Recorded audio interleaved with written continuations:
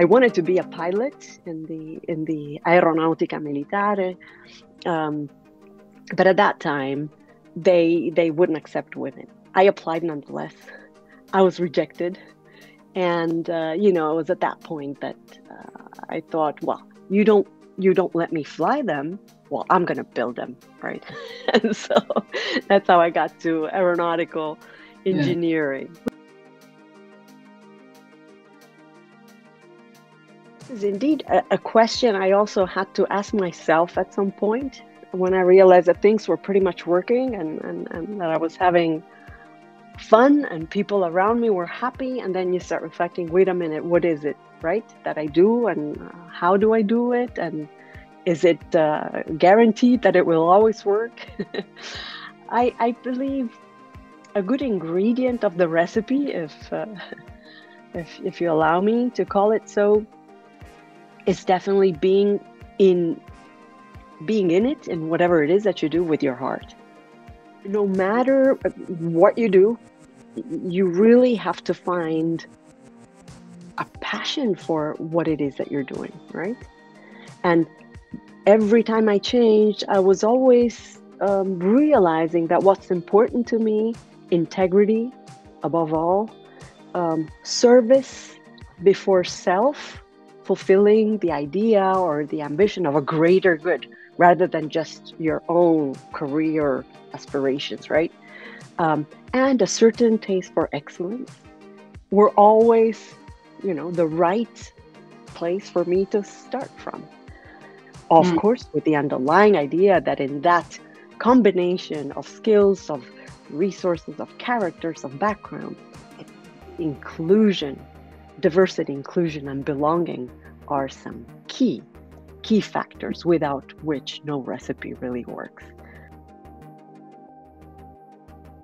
I would say, generalizing, I think the developments around autonomy, plus, of course, the data type of access, right?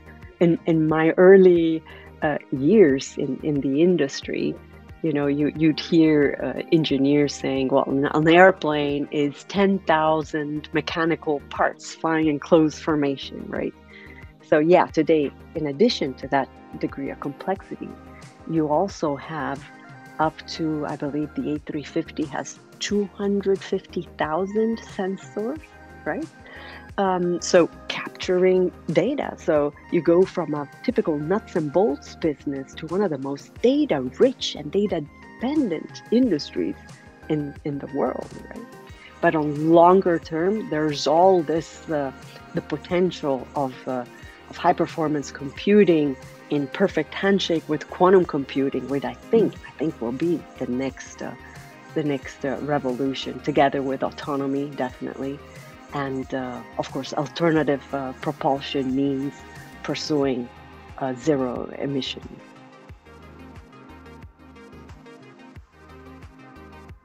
The failures, which is worth talking about, is not necessarily, oh, I made a mistake in my calculation, or I thought a technology would be ready, but there's still some research to do. It's really the human component and how to learn to be resilient without losing your humanity. It's that balance, right? So between getting your skin thicker, right?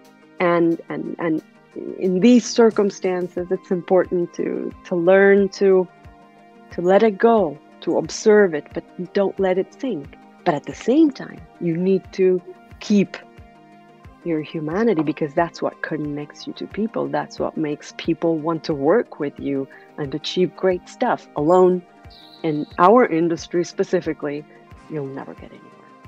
You need a team around you, right? So that is I've experienced failures, crises from the human perspective, because I misjudge situations.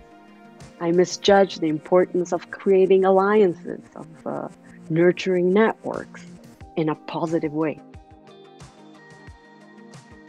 I don't necessarily see that as a gap to fill. So on one side, we will never turn Airbus into a startup. Certainly, I think there's a lot we could do in the sense of risk-taking, calculated risk-taking, risk appetite. It's not always there where it could be, in my humble opinion. But Airbus will never be a startup. And startups, especially in their nascent phases, are not industrial realities like Airbus is. So there's different ways to bridge these two worlds, right? So that you profit from speed, from creativity, from less strings attached, without losing what makes Airbus, right? So the brand, the safety, culture, which is very, very strong in the company, right?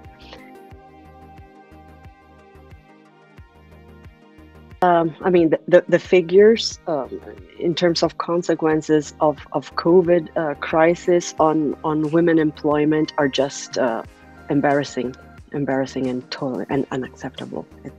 It's just, I would have never thought until I saw that McKinsey report, which came out in July 2021. I knew it was bad, but not so dramatically bad. I would not have a message for the women legitimately wanting to come back, but I have a message for who is in still.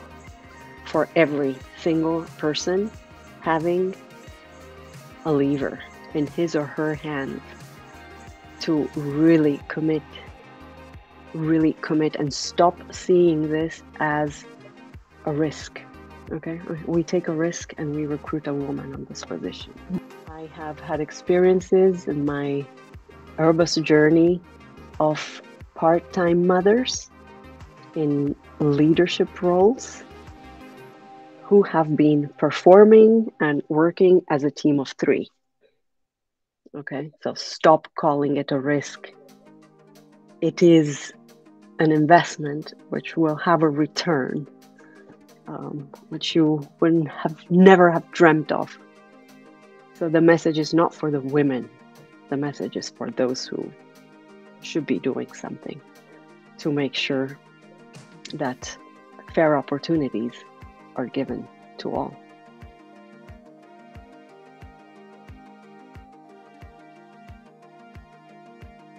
My dad, my mom, Leonardo da Vinci, for me, the quintessence of engineering. There is so much beauty and art in science and in engineering. And last but by all means not least, Mr. Tom Enders, who has definitely been for me the greatest boss I ever had the pleasure to serve.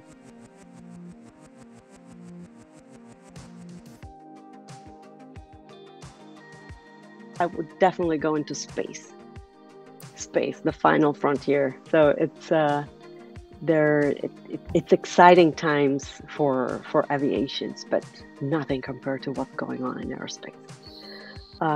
Especially when you consider the barriers of access to space, which are radically going down. The idea also of European sovereignty to be protected, because it's not just a matter of technology, it's a matter of values, and there are superpowers out there muscling up to take ownership of space, and we have a work to do as Europeans. Strongly convinced of that. And space is big, yes.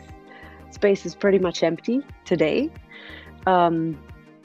Yet, since the advent of space age, more than 35,000 man-made objects have been cataloged in orbit around the Earth. The debris situation, especially in low Earth orbit, may be reaching catastrophic tipping point. This is called the Kessler effect. It was a scientist from NASA who predicted this, where, you know, collisions between objects could create a cascade of collisions, and activities in low Earth orbit could be rendered impossible for several generations. So, if you ask me, what would you do? What type of startup would you want to create or support? Definitely debris, not only proactive avoidance, but collection. Thanks for having me. It was great to have a chat with you both. Take care.